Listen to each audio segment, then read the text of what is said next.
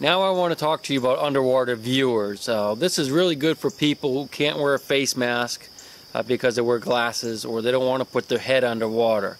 Now these things that I'm going to show you don't work 100%, but they're pretty good. They're really good like if you're in a kayak. You can kind of like look over the side of the kayak and put it up to your eye and see what's going on underneath. So let me show you what I'm talking about, and we'll do a quick demonstration down at the river in a few minutes.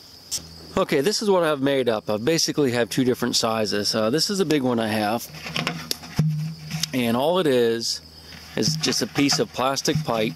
I'm not even sure where this came from. It's just something junk I had laying around, and a piece of plexiglass or other type of hard clear plastic. So that's basically all it is a tube.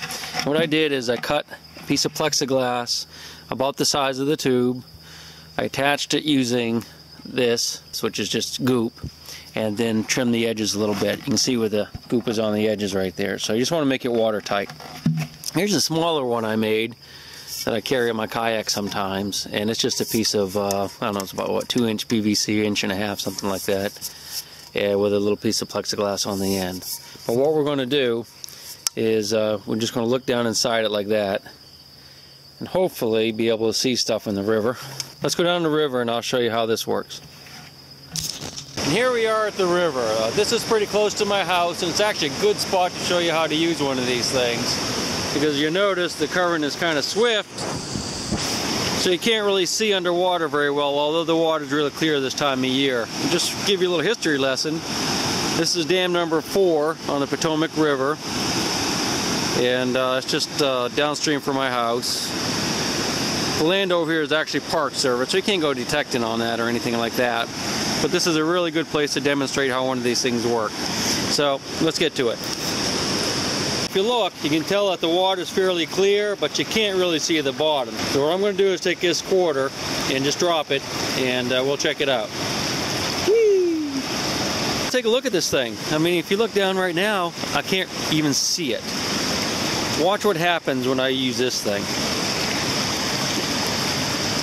See how clear that is? Isn't that cool? Oh, there it is. It's kind of on its side now. See down in there? Isn't that neat?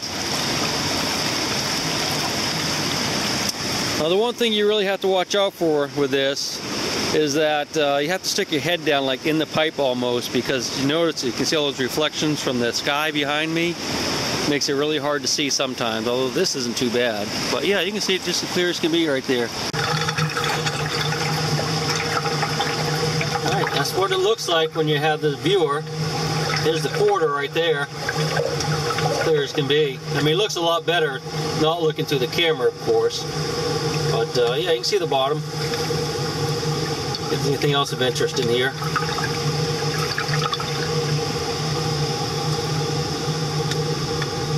Ah, look at that, there's a spoon. I didn't notice that before, but you know, if that was treasure, that would be pretty cool. You can even go over, you know, like in the foam and look around. So if you lost a ring or something, you knew something was here, look at that, right through it.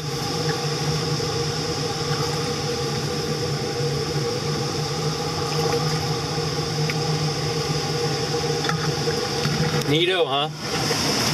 Let's try the little one. This is going to be much harder to focus, I think, with. The camera's going to have a little more trouble with it, but we'll try it.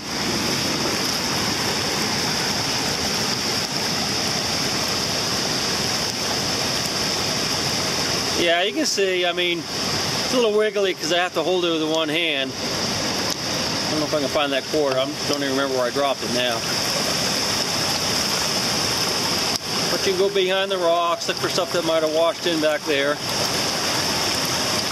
Pretty cool, huh? So there you have it. This is the little underwater viewer. It works great. I mean, it's better if you can go under with a mask and a snorkel and stuff like I normally do.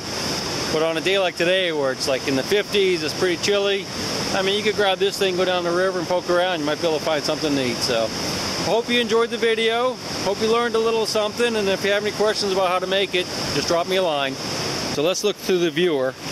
And I think you'll be amazed at how easy you can see this thing now. I'm going to have to brace it on my legs because, well, just went over my boot. Oh no. That wasn't very smart. I can't even stand up. It's so slippery down here. Okay, let's try it again.